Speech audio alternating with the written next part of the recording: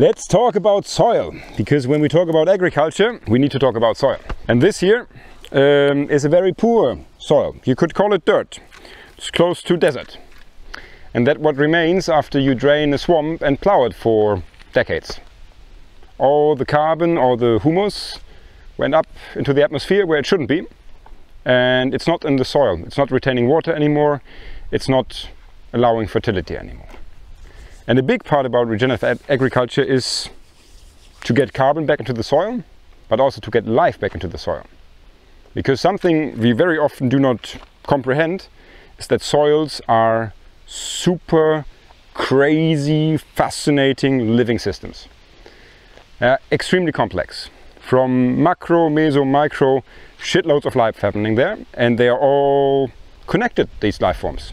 You have all the viruses and bacteria and all the fungi. You have the English, like little thingies and bigger thingies, from worms to molds and voles, and everything eats each other, and when it dies and decomposes, it gets eaten again from the little things. And the fascinating stuff is that soil itself is not contained. It's interacting with the above ecosystem, mostly plants, via roots. Roots in the soil are super essential. And when we look at this amazing creature plant, there's a trick they can do many other creatures can't do. And I'll use a well-known comparison. They are little solar panels. Photosynthesis. Plants take oxygen, carbon dioxide, sunlight, water, nutrients, and they start to build organic mass. It's the beginning of all organic matter on this planet. Photosynthesis. It started somewhere in the water, then it moved to land, and plants are the very interlinkage between this fascinating nuclear power plant that's hanging up in the sky and life. And as farmers, we are all in the solar business. We are converting sunlight into food for animals or humans. And that's the whole deal. To do that effectively, we need a living soil. Because living soil means fertile soil. With this interaction through roots. Because the microbiomes of the soils are not only interacting among each other, they're interacting with the plants. And a lot of the sunlight that is harvested by the plant is shared via root exudates with the microbiome of the soil. It's basically sugars or long and short chain carbohydrates that get pushed through the roots into the soil. The soil microbiology comes towards the rhizosphere, and the plant feasts on the metabolic products of this microbiome of the soil. And there are millions and billions of interlinked relations there. And we are just starting to understand the complexity of it, and are still at the very beginning. What we can understand though are patterns. Patterns that have been taken place for millennia and billions of years actually. And one of these patterns is diversity. Diverse systems are resilient, diverse systems are very often very rich in life. And that also makes sense. If we think in other complex adaptive systems like finance, for example, you would also diversify your portfolio. You're not always putting stuff on one card. Resilience means if environment changes, some die and others can take over. Nature doesn't do monocrops. Nature only works in polycultures. And the more diversity we have in the soil, the more likely it is to supply a wide array of above ground diversity. And that brings resilience to our ecosystems. So working diverse and not monocultural is one very important point. And as we now entered the garden, I invite you to not only look at it and listen to me, but also listen a little bit to the insects around, and maybe see the birds and butterflies and like all the different kinds of impressions. They can give you a little bit of the insight how alive the system is. We can also taste it a little bit to add to the sensations. And as we walk into the garden now, it's a very nice example case how we can try to turn dirt into soil while producing awesome food. And the garden is a good example because it's super highly productive. And if we want to maintain or even regenerate ecosystem health in a super high productive system, we can't do that without giving a lot. Now, you can't take more than you give. But you can try to reduce your giving by allowing nature to do its magic. Reduce our technical inputs and replace them with the awesomeness of biology. That's just happening because it's happening since ever. And for that we need to understand how it was happening forever. What's the systems that kept soils fertile and increased ecosystem abundance? And one of the early organic pioneers of the bioland stuff, he said, like, how is soil acting in nature? It's always covered and it's always rooted.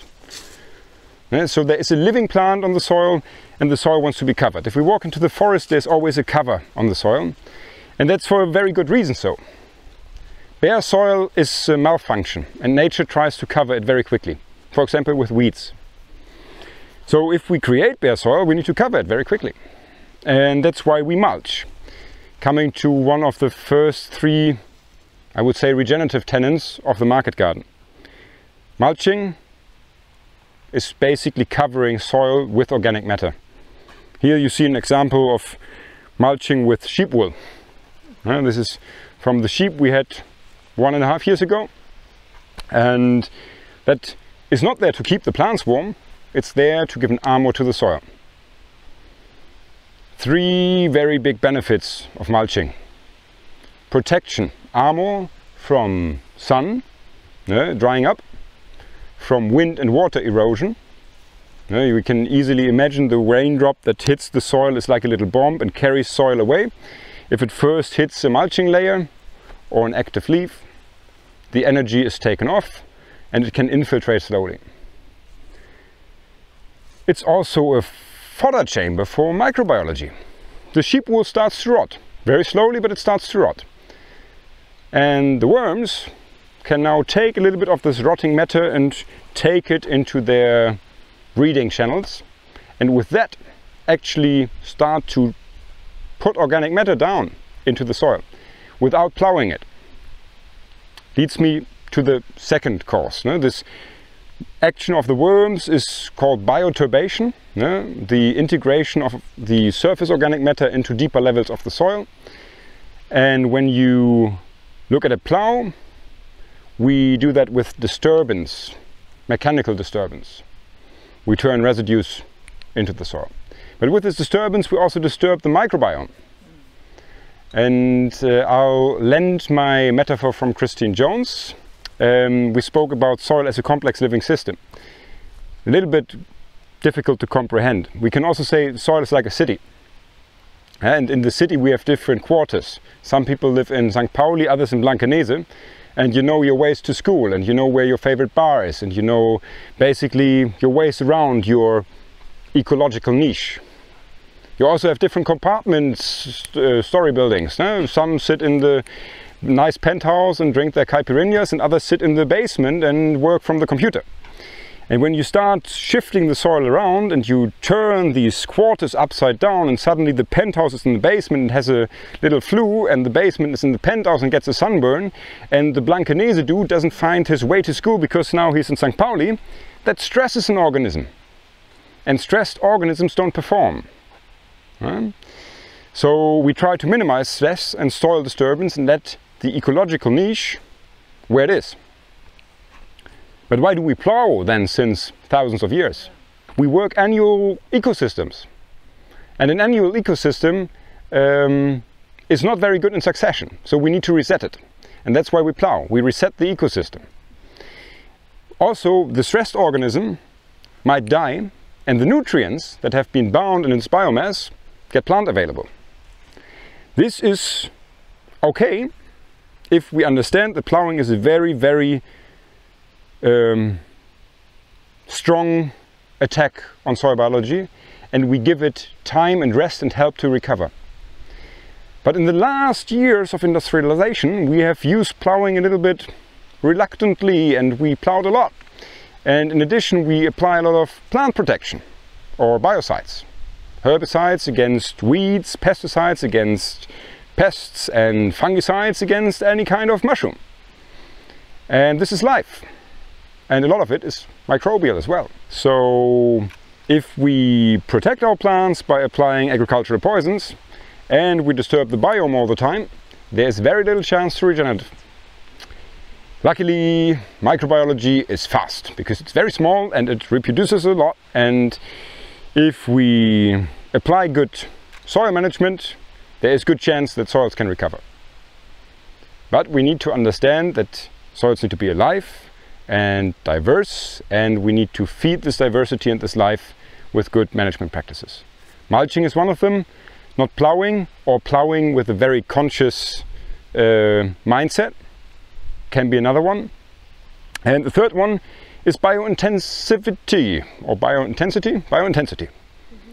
We plant very densely together, and we try to combine different planting families. We'll see that when we look into agroforestry a little bit. But basically the idea is a lot of solar panel per square meter, which increases your yields, also increases your root exudates. Now, we remember the plant doesn't take all the sunlight for itself, it shares some of it. And then the rhizosphere is the hottest bar in town. All the microorganisms go to this root and they feast on the liquid sunlight. We use shitloads of different mulching materials. One of the main ones is compost. We do use technical mulching materials. Sheep wool here is mainly for the long-standing cultures. So if you look here at the Brussels sprouts and the strawberries and the rhubarb are perennials, because it rots very slow. So it's a good protection. And I gave you already the advantage of the food chamber and the protection. The last one would be it also suppresses weeds or plants we do not want to cultivate. That would be in concurrence with our cultured plants. So if we reduce the weed pressure by mulching, we actually give a competitive advantage to our crop. And that nicely weaves into a disadvantage of the biointensity. Planting so densely together gives us more solar panel and gives us more root exudates and gives us also a mulching layer through the canopy of the crops, because the leaves touch each other. But it also means we cannot easily mechanically cultivate with machines, because the plants are very dense together and machines need space to work. So we work with these two machines. And in this garden with about 3,000 square meters, we employ 4 full-time gardeners during the season. That's a shitload of salary for a very little area. And accordingly, we have to be very smart about our systems. And mulching in a good way and suppressing weeds reduces the workload and the time we spend there. Also, planning is a big part. Not everything is bad in the industry. Standardization also has its advantages. We just need to be always weighing it and rating it in a good context. These beds are all 20 meters long and they are all 75 centimeters wide. That's a standard, so we can easily predict harvests, we can easily predict the needed amount of seed, we can easily choose the mulching materials or the row covers, and we don't need to get the 12-meter one and the 60-meter one. So there is a standard to it, and it's easy to manage, or easier to manage. We do grow unprofitable crops, like onions for example, because, or also a good example, beans and peas, legumes. They are little amazing buggers because they can take nitrogen from the soil, from the air, and actually the symbiotic microbiome makes this nitrogen plant available. Legumes have been in every crop rotation, but since Haber and Bosch learned to take nitrogen with high pressure and high temperature, we have started to neglect them a little bit. And now we feed chemically synthesized nitrogen instead of biologically synthesized.